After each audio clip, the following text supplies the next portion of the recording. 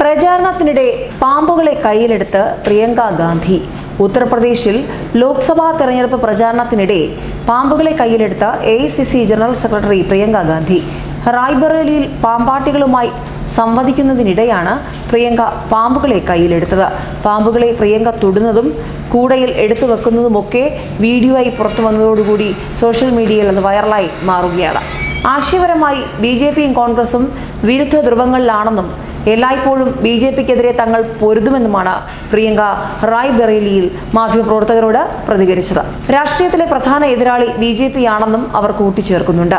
BJPക്ക് ഒരു വിധത്തിലും നേട്ടമുണ്ടാകാതിരിക്കാൻ ശക്തമായി തന്നെയാണ് പോരാടുന്നതെന്നും തങ്ങളുടെ സ്ഥാനാർത്ഥികൾ ശക്തരാണെന്നും പ്രിയങ്ക ഗാന്ധി അടിവരയിട്ട് പറയുന്നുണ്ട്. നേരത്തെ ഉത്തർപ്രദേശിൽ AICC ജനറൽ സെക്രട്ടറി പ്രിയങ്ക ഗാന്ധിയുടെ തെരഞ്ഞെടുപ്പ് പ്രചാരണത്തിനിടെ പ്രധാനമന്ത്രി നരേന്ദ്രമോദിക്കെതിരെ ഒരു കൂട്ടം ആൺകുട്ടികൾ മോശം വാക്കുകൾ പ്രയോഗിച്ചതിന്റെ വീഡിയോ വ്യാപകമായി പ്രചരിച്ചിരുന്നു.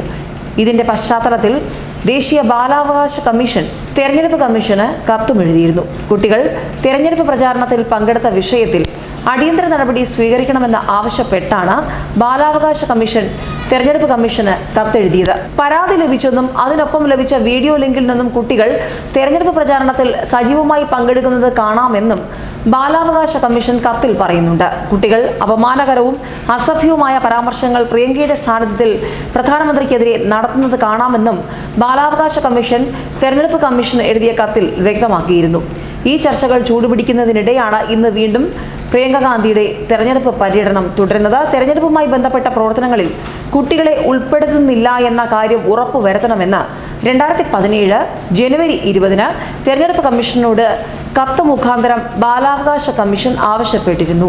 ദേശീയ പാർട്ടികൾ പോസ്റ്ററുകളും ലഘുലേഖകളും വിതരണം ചെയ്യാൻ കുട്ടികളെ ഉപയോഗിക്കുന്നില്ലെന്ന കാര്യം ഉറപ്പുവരുത്തണമെന്നും ബാലാവകാശ കമ്മീഷൻ അന്ന് ആവശ്യപ്പെട്ടിരുന്നു.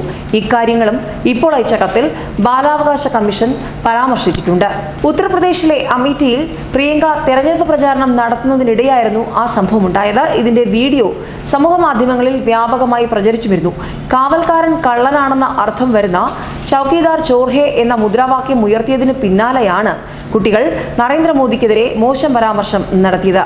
കുട്ടികൾ മോശം വാക്കുകൾ പ്രയോഗിച്ചപ്പോൾ അത്തരം പദപ്രയോഗം പാടില്ലെന്ന് പ്രിയങ്ക ഗാന്ധി വിലക്കുകയും ചെയ്തിരുന്നു. ഏതായാലും ഈ രണ്ട് വിഷയങ്ങളും സോഷ്യൽ മീഡിയയിൽ വലിയ ചർച്ചയായി മാറിയിരിക്കുകയാണ്.